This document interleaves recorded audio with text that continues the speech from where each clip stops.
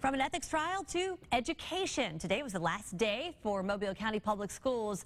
It's been an interesting year with school closures and new programs now available for students. News 5's Allison Spann was there for the last day at one school, and she joined us now live from Davidson High School. Allison?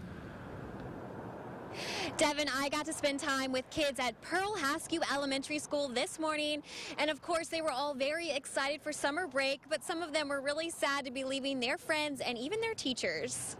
What are you guys going to do this summer? Go to the beach, go to the girls' club, go to daycare. It's the last day of school. Teachers are packing up classrooms and students are enjoying spending one more day together before summer vacation begins. But for the 5th graders here at Pearl Haskew, it's bittersweet. This year I'm kind of excited and I'm kind of not, because this year is my last year here at the Pearl, but I actually am very excited so we can go swimming. I'm really excited and nervous at the same time, but I'm also going to be really sad.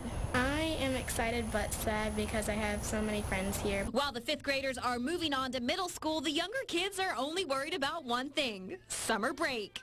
I'm sleeping all day the whole summer. Most students will be returning to their respective schools in the fall, but for students at May Ains, that's not the case. The school is shutting down and parents aren't happy. Come on, sister, calm down. It's all right. You tell me not to worry about sending my sons here, but this one baby got to go, and I ain't got no choice in it. You made decisions for me that I couldn't make with my baby, and he told me, Mom, I'm scared, and I can't do nothing about it. But the school system says in the end, the students will have more learning opportunities. We're going to be able to add an art teacher and a music teacher and some career technical programs and an outdoor classroom and all these other things that'll keep the students interested in school and coming to school and doing well in school. Despite some controversies in the school system this year, Mobile County Public Schools had 59,000 total students, with 3,700 of them being graduating high school seniors.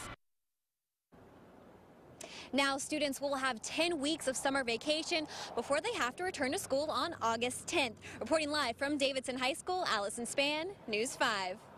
Thanks, Allison.